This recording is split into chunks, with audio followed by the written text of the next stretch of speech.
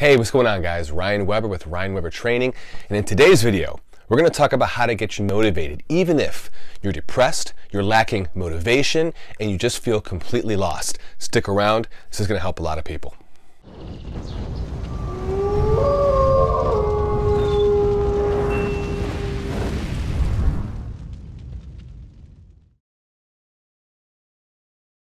Hey, welcome back.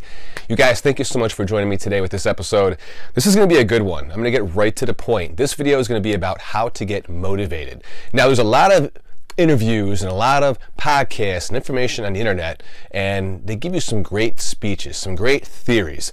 I want to talk a little bit from experience. Maybe you guys don't know much about my experience, but growing up, I had a difficult time in high school, mentally, physically, and emotionally. It's not something I talk about very much, but I was one of those guys that, I wanted nothing more than to fit in, but I felt like I just kind of got picked on. Now, maybe part of that was just my demeanor and how I came across. Maybe the other part is because I was really frail and thin, so I was an easy target.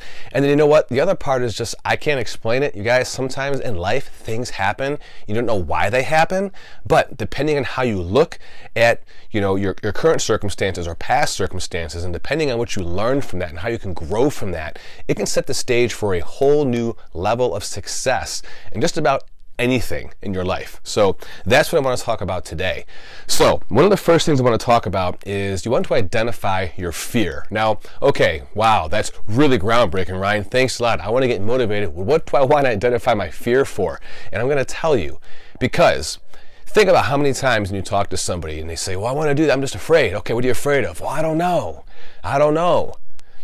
When you ask people what they're afraid of, chances are 90% of the people can't tell you what they're afraid of, unless it's like snakes or spiders or dogs or something along those lines.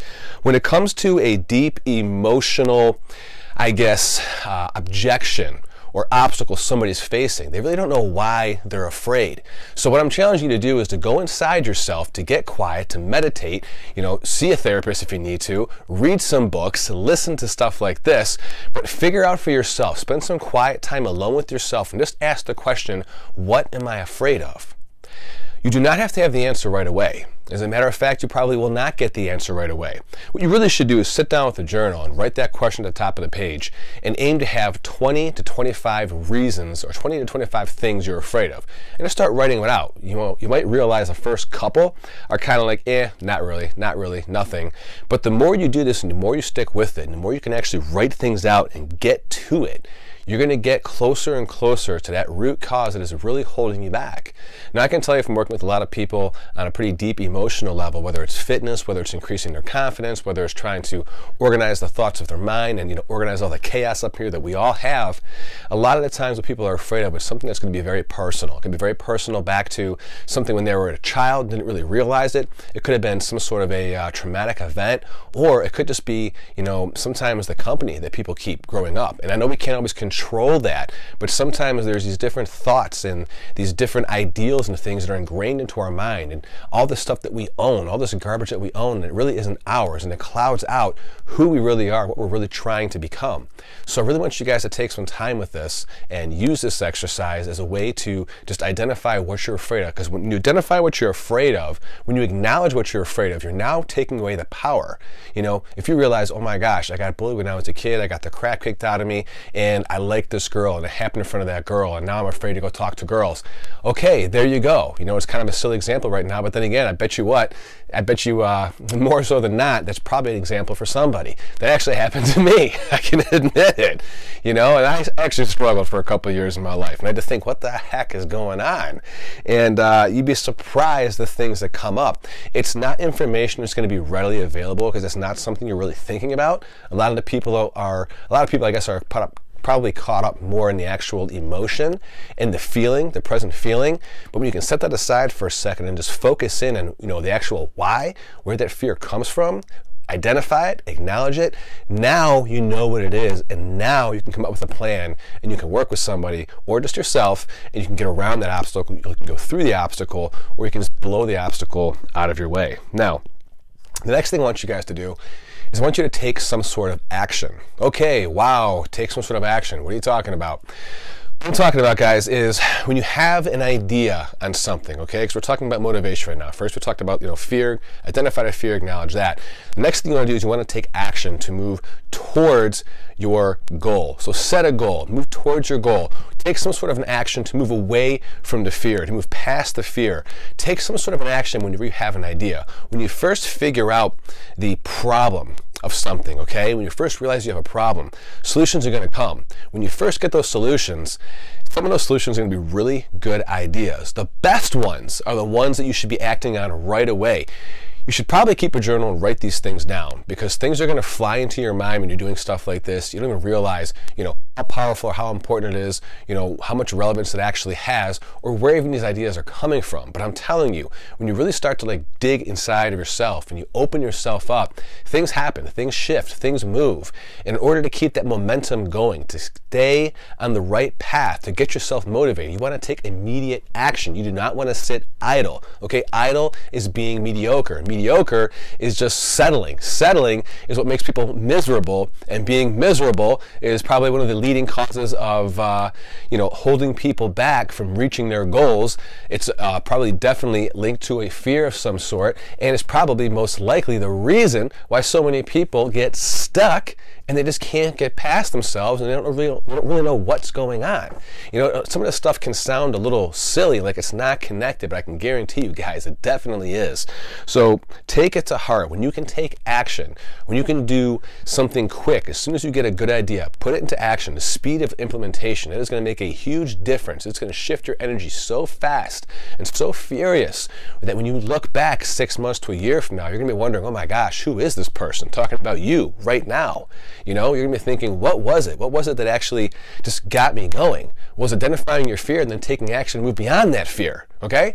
That's like the weakest point in life, when fear is going to be at its weakest point. When you identify it and then you take action. At that point, all you have to do is just keep one foot in front of the other, metaphorically speaking, and you're going to be good. You're going to be so much better off than if you didn't do these things in the first place. Next thing, guys, I want to talk about, and this is going to be the third one for this video, because I can go on and on, probably about 100 things, but these are going to be really important and really supportive for you to get going now, something you can start doing right now. I want you to choose your friends wisely. Your environment has such a huge impact on your psychology, how you think, how you feel, your emotions. All this is going on a deep subconscious level. You may not realize even when a shift is happening in your mind or in your body. Actually, a lot of the times people don't. If you're really in tune and tapped in and in touch with yourself and in touch with this type of work and this type of progress that people can make, you will be able to kind of recognize and realize when you're starting to go through a shift. But I tell you what, it's one of those things that just creeps up on you, and when you least expect it, it's got you. And then you have to be like, okay, why am I feeling like this? You got to kind of do some deductive reasoning. You got to go backwards. Okay, I feel like this right now. What did I do? What happened? A lot of the times it's going to be the people you surround yourself with. And I'm not talking anybody down. I'm not saying to pass any judgments. People you surround yourself with in your environment, the mastermind idea, the mastermind principle, you're going to be no greater than the 5 people you surround yourself with the most. Now, maybe the 5 people you surround yourself with the most are great people, and you like these people.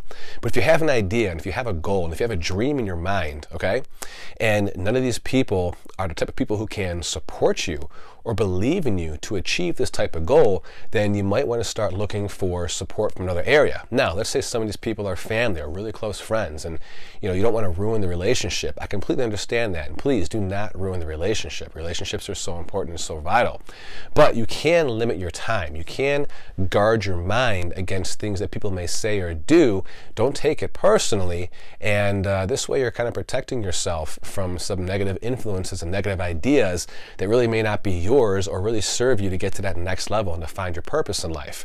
So just to give you an example, let's say you're a young guy or you're a young lady and you're at home, you're living with your parents, and maybe the parents are stressed out because there's money problems going on, or in the state of our world affairs right now, there's just a lot of uncertainty and distrust issues and things going on and just in the world, and you can sense that your parents are maybe afraid, okay, and rightfully so. Like, I completely get it. I'm a dad. I got 2 kids, dog, wife, and there's There's some things that I have to kind of check myself, before I come into the house and I think, okay, hey, Ryan, you good, right?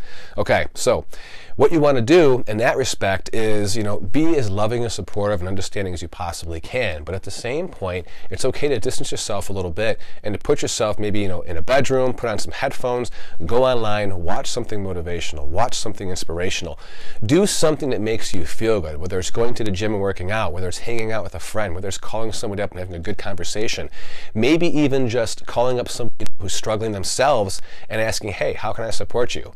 It says in the Bible, one of the greatest leadership books of all time, I'm telling you, if you haven't read it, do it. If you haven't read it, do it. Yeah, that's right. It talks about, one of the things that you need to do or should do when there's something in your life that you really want is ask yourself, who else can you give that thing to? Now, that may sound like a very counterintuitive idea, but for instance, I'm thinking of a story right now of Tony Robbins. You guys, probably most of you know who Tony Robbins is. He said that he hit a low point in his life and he was out to dinner. He had like maybe $9 or $18 in his pocket. He didn't really have much money, but that was the last of what he had. He had pretty much lost everything, sold everything. This was right after he had a little bit of success, and he kind of just plateaued and then he crashed. But he went out to dinner. It was a buffet, all you can eat, and I think he said he spent half of his money. He spent like $9, and he just completely filled up. He ate everything he possibly could.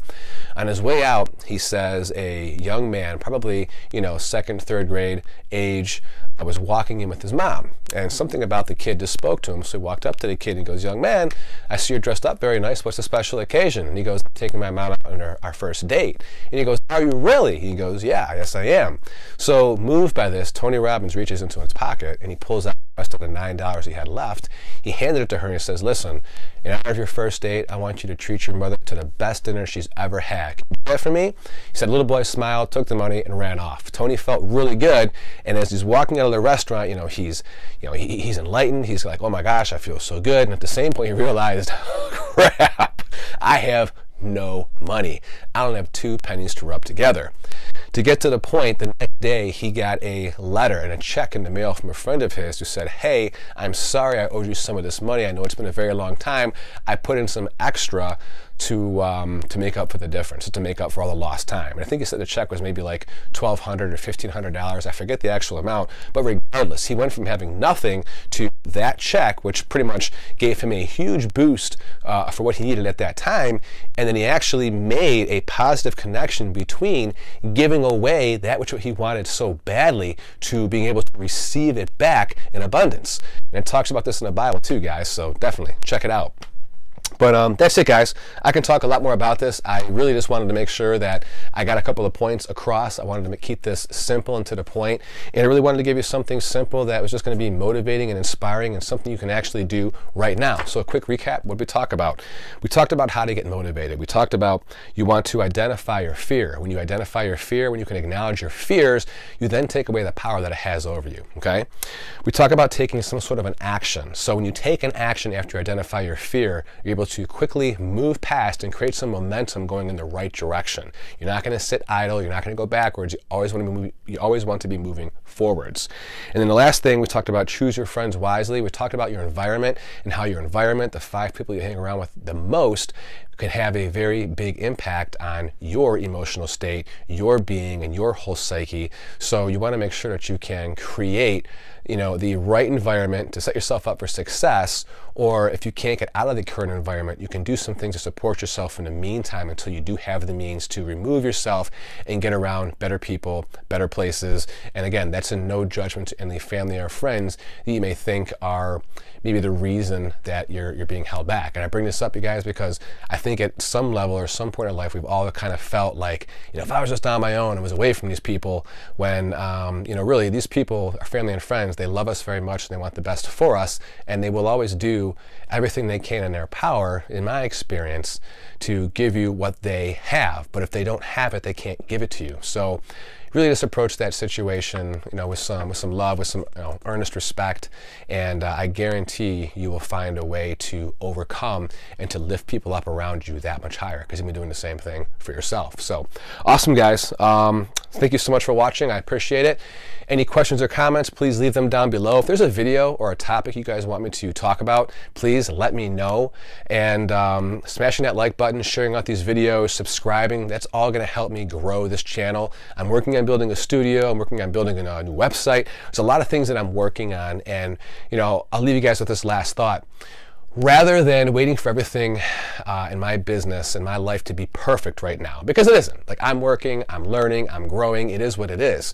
But I decided to do what I'm telling you in this video. I identified some of my fears, I'm taking some sort of an action, and I'm constantly working to put myself around better people, better leaders, so in turn, I can become a better person, a better leader, not just for myself, but for my family, for friends, and for people who I'm never probably even going to meet, but I can just leave them with some sort of impression of increase. If I can increase your life in some way, and I don't even know you, I know at some point my life is going to increase and get better, and this is really what it's all about. I'm not doing this for me, I am doing this for you, and by having that serviceable attitude, I really believe that good things will happen for all of us. So you guys, thank you so much. I appreciate you watching, and until next video, we'll talk to you soon.